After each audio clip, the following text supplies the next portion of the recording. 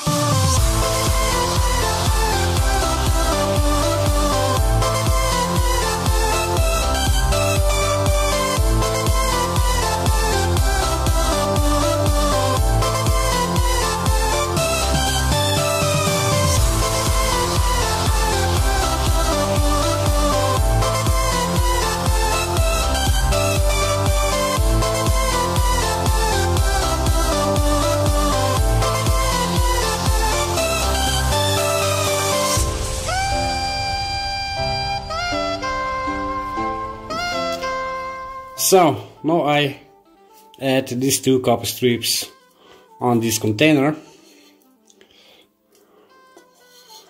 Really awesome. And now I will cover these surfaces. I isolate the edges, and now I will coat this section with the conductive ink.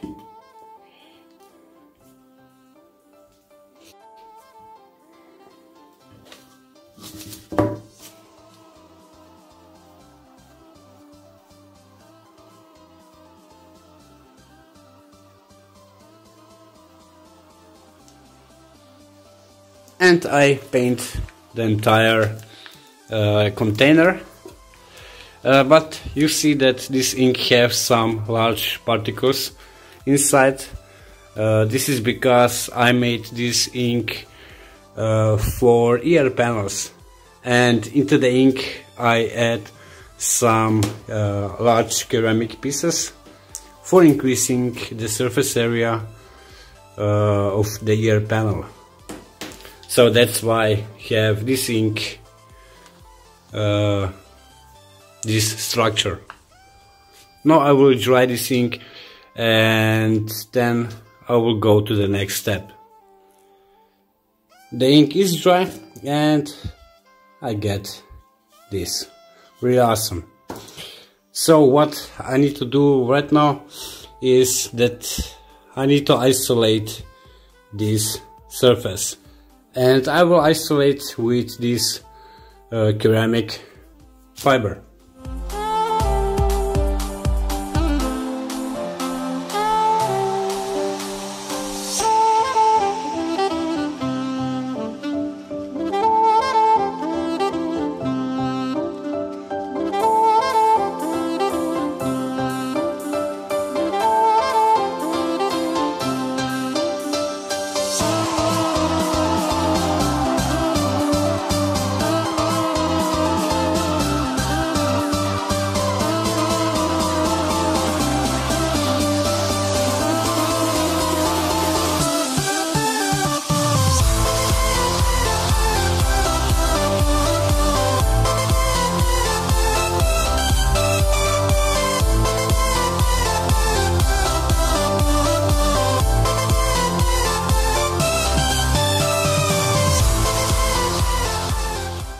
Now I need to cut some ceramic fiber for the bottom,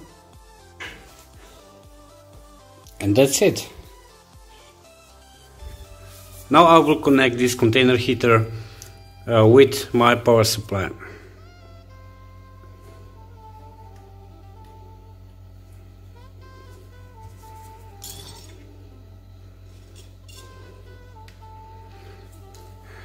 And to test it, I will put in some urea and I will seal it. And the voltage which I will use is 24 volts and 3.5 amps.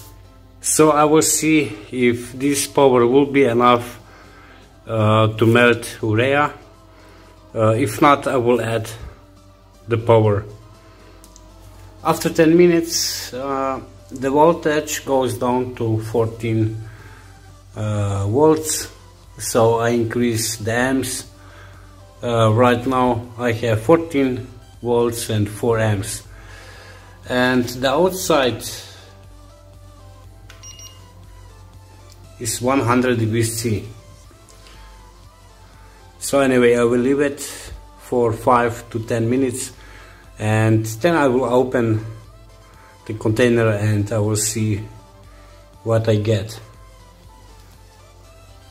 That I put some sticky tape around this heater was not really good idea, because here the tape starts to melt.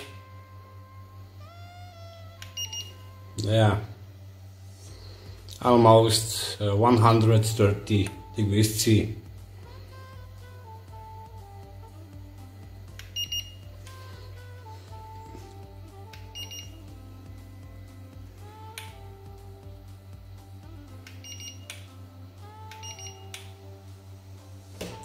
Okay, now I will disconnect this container heater and I will see what I will get.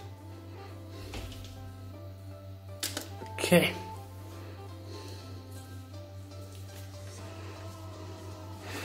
But I will not open here.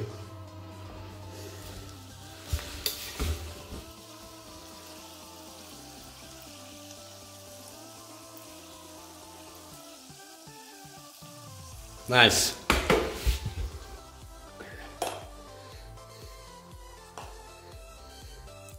Oh, nice.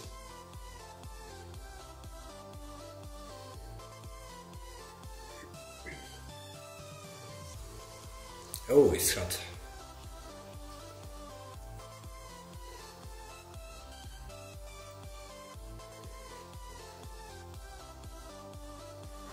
So if I leave this for a longer time, then actually I will get some graphite carbon nitrate, or if I apply more power.